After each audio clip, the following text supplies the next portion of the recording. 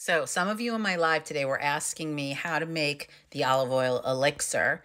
It was good to see all of my little chickens. So I'm going to show you what I do, and that way you guys know. Hang on. So you need a lemon, preferably organic. You need honey, olive oil, ginger. I have ginger powder. I prefer, some fresh ginger, but this is what I have. So this is what we're using, and water. You need the whole lemon, outside and all. I have the Cadillac of blenders. I have a Vitamix because you got to get through this. So in the blender is the entire lemon, and then you need 2 cups of water. And in it is 2 cups of water, the entire lemon, 2 tablespoons of olive oil, and 2 tablespoons of honey. If you have fresh ginger, I would use that, and it's like a big hunk of fresh ginger. I'm using powdered ginger, so I like it a little spicy, so I use a little bit, probably extra. And you're going to blend it for at least a minute. And then you're going to strain it, and you're going to remove all the pulp.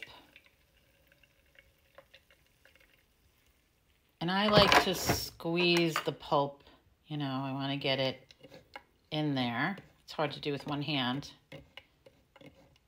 But once it's all, the juice is gone, and then I sort of push against the sides to strain it further. I'm going to do this with 2 hands. See, that's the pulp that's left after swishing it around, and then I will push up against to get the rest of it out. And when you're done, you should have about 3 cups, and I drink it in the mornings before I've had anything.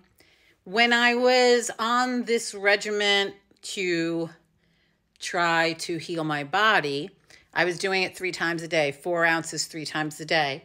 I put that in the refrigerator, and that would last me, a day when I was drinking a lot of it throughout the day, especially before I go to bed. Now it's less, so it lasts me 2 days. I do it in the mornings, and I do before I go to bed. I prefer it over ice, but when I first make it, I don't care. I just drink maybe between 4 and 6 ounces, probably more like 6 ounces.